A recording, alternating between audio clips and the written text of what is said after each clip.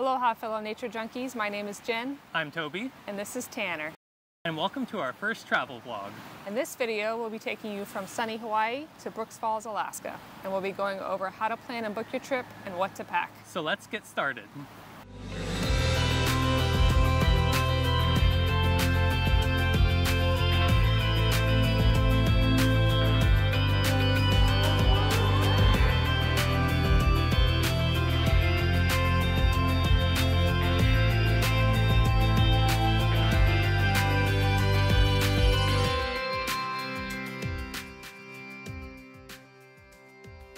For organizational purposes, we have divided this video into 4 sections. First, an introduction to the park and why it attracts so many bears and people alike. Second, the best time to visit. Third, how to plan and book your trip. And fourth, what on earth to pack. Katmai National Park is a roughly 4 million acre peninsula located in remote southern Alaska. In summer, from late June to late September, roughly 2,200 grizzlies migrate to the Brooks Falls area for one reason: salmon. Over 2 million sockeye salmon make the journey from the open ocean to these freshwater rivers to spawn. Once they hit freshwater, the silvery fish turn red in preparation for breeding. Females lucky enough to make it past the hungry bears can deposit as many as 4,000 eggs upstream. Having completed this miraculous journey, the salmon float back downstream, only to perish within days. This cycle draws starving bears from all over the peninsula, and the park becomes one of the best places in the world to see so many of these otherwise solitary animals together. While bears can be seen all around the park, Brooks Falls has become the mecca of bear and salmon interaction. This iconic waterfall sees anywhere from 200,000 to 400,000 salmon attempting to make the death-defying leap upstream. And luckily for the salmon, hungry bears await to snatch their sailing bodies out of the air. That survival act is what draws thousands of people to Brooks Falls every single year, us included. Now that we've given you a bit of background on the area, let's look at when to go. While the park is open from June through mid-September, there are really only 2 optimal time periods: late June through July and early September, with August being a lull period for bear activity. Late June through July is the peak period for seeing bears catching salmon at the falls. Much of this is due to the salmon themselves. The vast majority are migrating upstream to spawn, meaning the falls bustles with bears and humans. Since the maximum capacity for the viewing platform is 40 visitors per hour, a visit in June or July could see a wait list at the platform, especially during the day when day trippers arrive. If your goal is to photograph many bears catching salmon or multiple fish jumping upstream, this period is for you. If you opt to camp, stay at the lodge, or create your own multi-day trip, you can visit the platform early in the morning or in the evening to avoid the crowds. This time period also sees fewer rainy days and affords about 18 hours of daylight, aka more time to hang with the bears. Moving into August, most of the salmon have reached the higher spawning grounds, causing bears to search elsewhere for food. This makes August a slow period for bear viewing at Brooks Falls. In September, you will find many bears at the lower platform picking at the dying salmon. Still, we were pleasantly surprised how many bears were catching salmon at the falls. At the peak, we counted 12 bears, with 5 being the fewest number at one time. One of the major benefits, in our opinion, to September is the tripod stipulations. After August 15th, you're allowed to have an open tripod on the platforms. While this isn't as big of a deal for photography, it's a game changer for video. Another key factor is the crowds. While September sees fewer salmon jumping and a higher propensity for rain, it more than makes up for it with smaller crowds. Our evening photography sessions often had 4 people or less on the viewing platforms and no rangers to control crowds. The middle of the day did get busier due to the day trippers, but we never had to wait to visit the platform. So if you want to have a good mix of bears downriver and at the falls, with opportunities to still get the iconic salmon jumping photo, September is best. Plus, due to the waning daylight, we were able to see the Northern Lights 2 nights in a row, which was an amazing experience. I myself have never seen the Northern Lights, so it was an awesome bonus to the trip. Now, if you're still on the fence about when to visit, take a look at the videos on explore.org. They have a great live cam setup, plus tons of other videos of bears at almost any point in the season.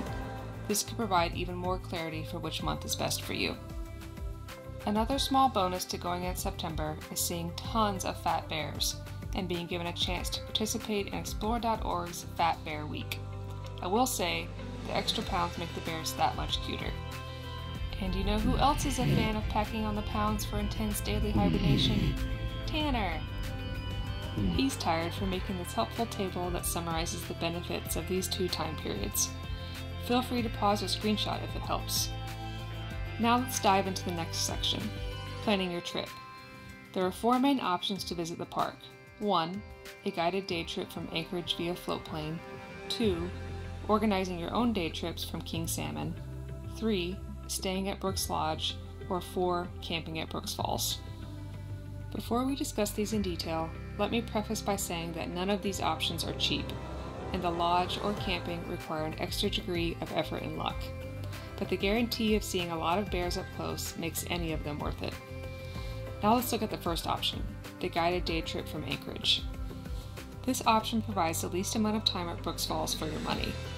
There are many companies to choose from, and the prices range from $950 to $1,300 for the day.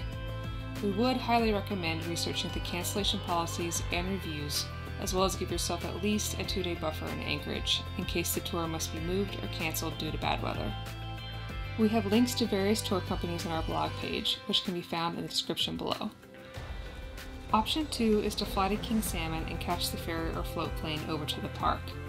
By booking a one-night stay in King Salmon, you could make 2-day trips over to Brooks Falls at little more than the price of a single guided day trip. Plus, you would get more than twice the time at the park. The next 2 options are for the bear-crazy enthusiast who are willing to either fork over big bucks to stay in the lodge or camp with little comforts. Let's talk comfort first. The lodge works on a lottery system and is normally pre-booked 2 years in advance. While the lodge has its pros, we walked past the cabins and didn't think the amenities were worth the ticket price of $850 per night for up to 4 people. The main benefit in our mind would be protection from the elements. It rains a lot at Brooks Falls, plus it's cold and the bugs are horrible. So drying your stuff and being able to hang out in a warm, bug-free environment could be worth its weight in gold. For us, camping was the budget-friendly option to not only stay longer, but also embrace what Wild Alaska has to offer. To camp, you must obtain one of the 60 daily permits authorized by the park. The permits are significantly cheaper, at $12 per person per day, and become available through the park's online permit system on January 5th at 8 a.m. Alaska Standard Time. The permits sell out in seconds. We had 4 of us on the computer, feverishly refreshing the permits page, and were lucky to secure the 6 permits we wanted for Labor Day weekend. So, no matter which way you decide to visit the park, the final step is figuring out what on earth to pack. Planning what you will bring and making sure you have good quality gear is essential for this trip, due to the variable weather and the lack of options if you forgot something. If you choose to camp, it is essential to have a quality tent with a rainfly, since it could very well rain every single day at the park, or, if you luck out as we did, only one evening. A sleeping bag is another item that I would splurge on if you haven't already. I brought my Mountain Hardwear 15-degree bag and rarely got cold. Others in our group had 40-degree bags and were constantly cold, even with all of their layers. Other essential items include a self-igniting stove, so you don't need to rely on matches, headlamps with enough batteries to last, as well as camp shoes that are waterproof and easy to slide on and off. One item that we don't own and I think would come in handy is an outdoor tent rug. It was almost impossible not to track dirt or mud inside the tent due to the rain, so an outdoor mat could come in handy for this trip. 2 other must-have items are mosquito nets for your face and quality hiking shoes. Mosquito nets are essential for survival at Katmai, due to the vast amounts of time spent standing at the platforms. You will also do a lot of walking, and the last thing you want is sore feet or blisters. To avoid this, make sure your shoes are waterproof and comfortable. Food also deserves special attention for this trip. Prices at the King Salmon grocery store are outrageous. A box of Cheerios was $10. The lodge dining hall isn't much better, with breakfast at $17, lunch at $24, and dinner at $40 for an all-you-can-eat buffet. So, unless you want to spend a small fortune on food either in King Salmon or at the park, you should be prepared to pack all your meals, whether you're staying at the lodge, camping, or overnighting in King Salmon.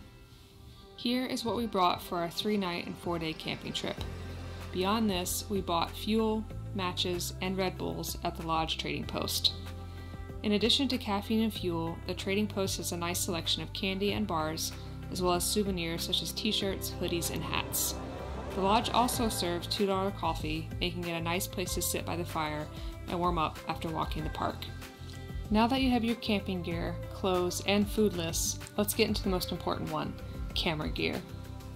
As avid photographers and videographers, we brought an assortment of higher-end camera gear with us. While you can certainly get some nice photos with a smartphone or cheaper camera, you will need a large telephoto lens to get the iconic bear action photos that Brooks Falls is famous for. For this trip, most of the photos and videos you see were taken with one of the 2 super telephoto lenses we brought. The Sigma is a great budget option for full-frame cameras and offers more than enough zoom for the bears. While the Canon does let in a lot more light and gives nicer blurred backgrounds, daylight is not lacking at Brooks Falls, so a lens of this caliber isn't necessary. We also brought a few other lenses for specific scenarios.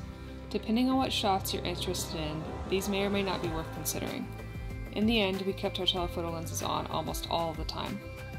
This is not to say that you can't get good results with a compact zoom camera or something similar.